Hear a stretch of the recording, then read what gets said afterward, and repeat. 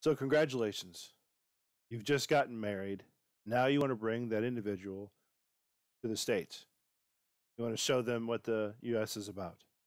And you are an American person. Your spouse, husband or wife, is not. And you'd like to know, well, how can I get them here? How can I bring them here? How can I get them their green card? So, effectively, that's an I-130 application. So, the I-130 is a petition for alien relative, excuse me. And the fee for that is $535. And some of the things that are needed for that are as followed. So, in filing the I-130, you also need to take care to have the evidence. So, such as like the wedding photo, the reception photo, something like that. Maybe a photo with the parents-in-law, something like that. Also, perhaps a health insurance, if you have health insurance with this individual, maybe some emails, correspondence, or anything like that. Maybe some letters, if you will, something like this, emails back and forth. Basically, what you're trying to do is it's called a RFE, request for evidence, and you're trying to establish a case that you know this individual and you married them because you want to marry them, not because of other reasons. So let's get to the form itself. So the form itself is a form I-130 USCIS. So if you go to uscis.gov and you find the form I-130, let's look at it a little quick. This form was updated, I believe that was February of 2019. That's the last time it was updated. Then the part one, you're going to fill out, this is you. So part one is relationship. So you are the petitioner. Your relative is the beneficiary of the relationship. And it's you are the spouse. You are the one who is American. And you're saying, hey, I am filling out this petition for my spouse. And if you have, say, on number 4, did you gain lawful permanent resident status or citizenship through adoption? No. And that's what you're going to fill out for that because you're an American citizen. Scroll down a little bit.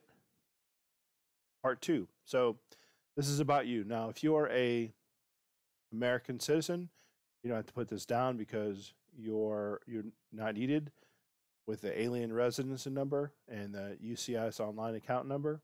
But since you're American, you're going to put the Social Security number down here.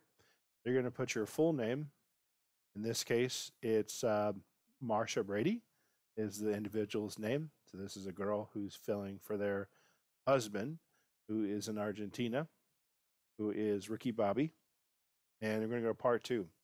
So part 2 is more information about the person you're bringing to the States. Other names used in this case is not. Other information. So this is Marsha, where Marsha lives. She lives in Dallas, Texas. She's a female. Her mailing address, she lives at 1 AT&T Way in Dallas, Texas, United States of America. So here's kind of an interesting one. Is your current mailing address the same as your physical? And yes, that's the case. If it is not the case, then you would put no, and then you'd put physical address history. So you might put another address. So you want to go back for 5 years. That's what you want to have in the past 5 years. Where have you lived in the past 5 years prior to submitting the I-130? They want to know that. Down here on 13A, since we already put just a mailing address, we're going to put when we first lived in that residence in Dallas, Texas, till present. Go down a little more. The marriage status. Since Marsha Brady is married to Ricky Bobby, we're going to say how many times you've been married. 1. Current marital status is married. Marsha's married. And down here, when were they married? Where was the place of marriage? In this case, Marsha went down to Argentina. She married an individual on there, Ricky Bobby, in Buenos Aires, Argentina. So the name of the spouse, if any, so spouse 1, this is just one spouse because she's only married one person. Ricky Bobby is the name. Date of marriage has not ended, so we're going to leave that blank. Information about Marcia's parents. Again, we're still on the person petitioning.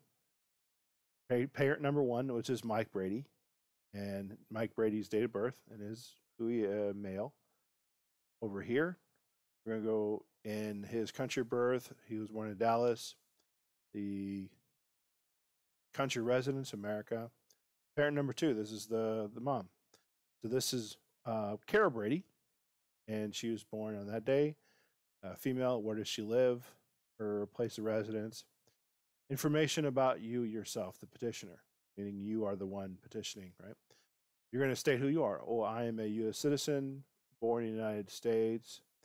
Have you ever obtained naturalization or a certificate of citizenship? So if you were like, say, you were naturalized, you would put yes here, but we're going to leave it blank because you were born in the States. Okay. And if we answered yes to item number 38, we would put our certificate number, our place of issuance, and the date we got our naturalization certificate.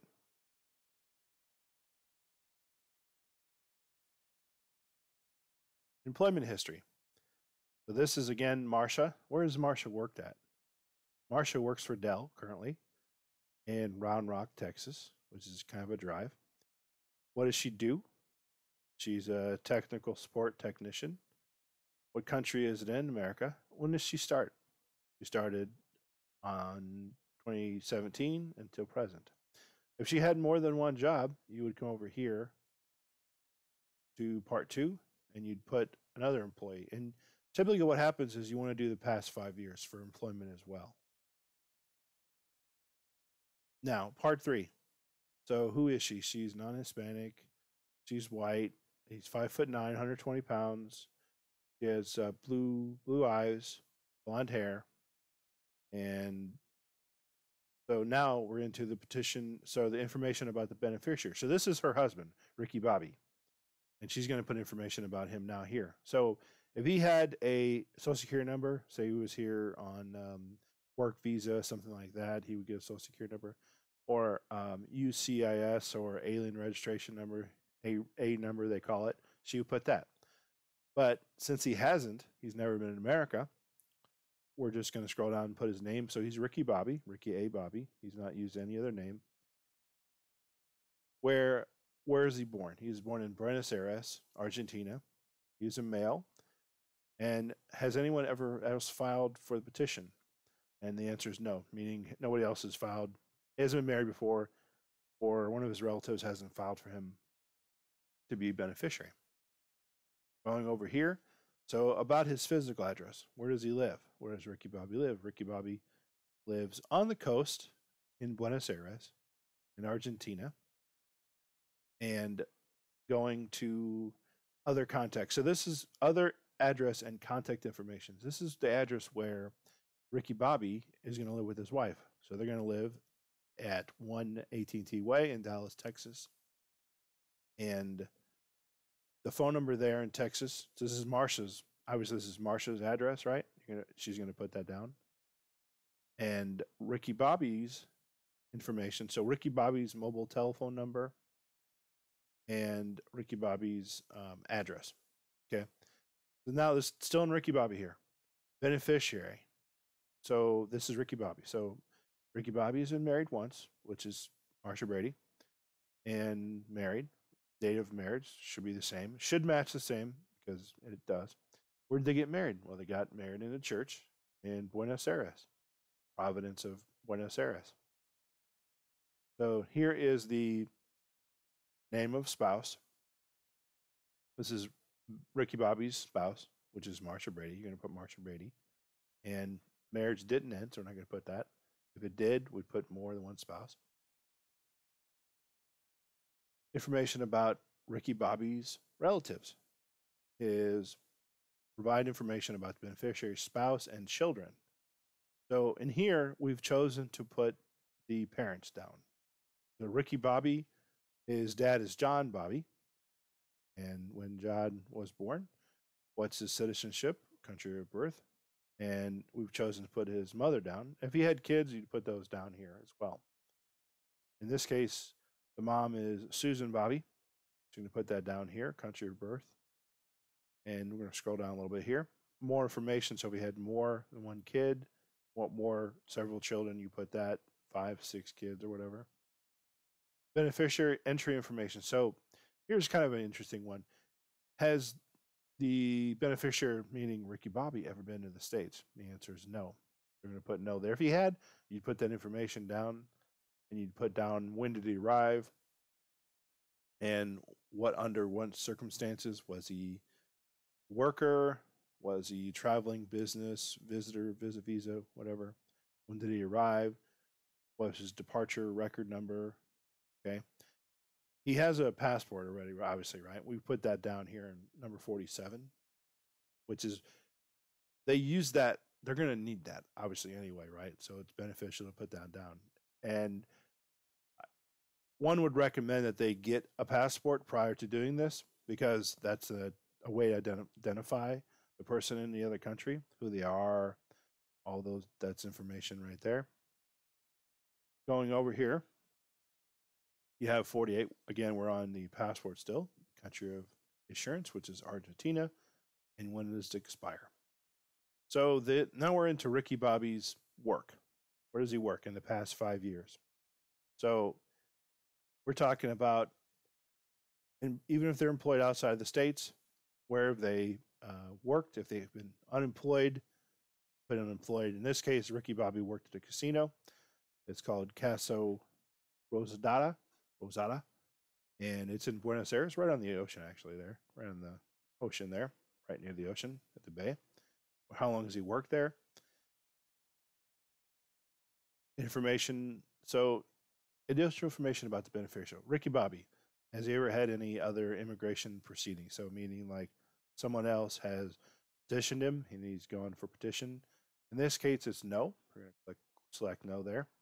And if you selected yes, you'd put down the appropriate answers.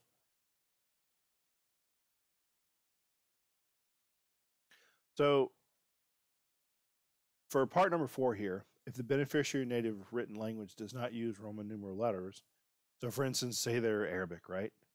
Or they're South African, or some different language like that, like Russian is, for example, has interesting or different characters. You put that information down here. So you're putting it in their tongue, or their native language, if you will. Type in his or her name and a foreign address in their native written language. You'd put that down. You'd write it in. Okay. And in this case, we're filing for the spouse, provide an address which you physical live together. So in this case, Ricky Bobby and Marsha Brady have never lived together. So we're going to put never lived together on that one. But if they have, they'd put where they've lived. Maybe that, if they've lived somewhere where they haven't. So now we're going over to, we're almost done actually, right? This is a pretty quick one actually, right? So now we're on page 9 of 12. You want to put the petitioner's contact information. So this would mean this is Marsha Brady. So we're going to put the petition, we're going to put her daytime phone number, her mobile phone number, and her email address. Okay. Now, here's an important right here, right? So the petitioner, she's Marsha Brady. She filled it out herself, everything, all the information, right? So she wants to put down, I can read English, I can understand English, all that. No one translated for me. I did it all on my own. Good to go, good to go. And then Marsha signs it and puts a date. And then down here, if you had an interpreter, which we didn't, the interpreter would put down that information. Say, for instance, they're Russian and they don't speak English. Well, they would use an interpreter. An interpreter put this information down here. The interpreter's mailing address, the signature, all the information there. It could be even a relative, actually. It could be a relative who interprets it. That's suitable as well. As long as that person would just fill information out and sign it, that would be what it's for. And if they prepared it, for instance, if you had an attorney, you put the attorney here, I'm an attorney. But in this case, it's not. Marsha's doing her own. So there's, Marsha's doing everything now. Now, if Ricky Bobby had a lot of kids, or Marsha Brady had a lot of kids, or whatever, more information, she could put that information down here, or he could put that information down here. Meaning, you had extra space, you didn't have enough space for all the kids you have or relatives you have, you put those individuals down here, and then you have plenty of space here to put down. And that's pretty much it. So the thing, it takes probably about an hour to get the information ready for a I-130, and then prepare it, and then send it off. Now, when you send it off, it usually is going to take a couple weeks to get back a notice or some information about, okay, hey, we have your I-130 on file. We're processing it or whatever, and then they send you a number. Once they give you a number, and then you can go online and check that number, and then you can find out, well, it's in the process, or it's processing, or you're waiting, or whatever, right? So the process, usually, here's how it works, right? You have Marsha Brady sends out the paperwork, the I-130, all that stuff done, right? Okay, done. Then usually what happens is Ricky Bobby is going to have to do a medical in Argentina before going for the interview. You still have to interview. He's going to do medical in Argentina. He's going to go to a doctor, like an exam, if you will, right, or whatever. It's not really an exam. It's just more like they talk to you and gauge who you are and recommend things like that. Maybe they take vaccination. Some of them take vaccinations like Hep A, Hep B, something like that, right? Usually, and then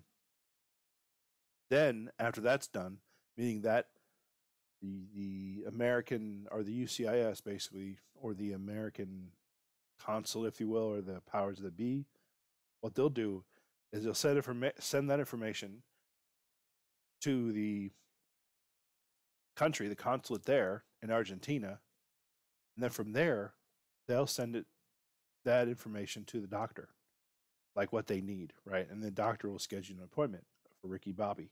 Ricky Bobby goes there, does his exam, gets the vaccinations or whatever he needs, and then goes to the interview.